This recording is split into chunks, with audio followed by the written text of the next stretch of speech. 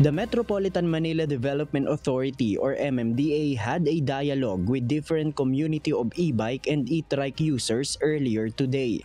During the public consultation, groups raised their objection on the plan of MMDA to implement e-trike and e-bike ban on national roads.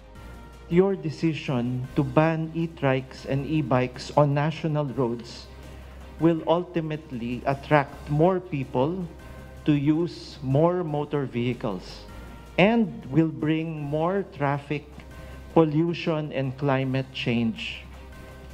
And this will make our metropolis even less livable. Pero hindi solusyon yung wag na lang kayo dito kasi paatras yun. Hindi yun forward-thinking city planning. However, the agency is firm to implement the regulation by April 15. MMDA Acting Chairman Attorney Don Artes reiterated that they are not imposing a new regulation, citing Department of the Interior and Local Government or DILG already prohibited e-trike and e-bikes on national roads in 2020 by former Secretary Eduardo Año. And in 2023, DILG Secretary Ben-Hur Abalos Jr. also released memorandum to adopt the same regulation. If the regulation will be implemented by April 15, only those pedal-assisted e-bike and light electric vehicles which are classified as bicycle can traverse to national roads with the bicycle lanes.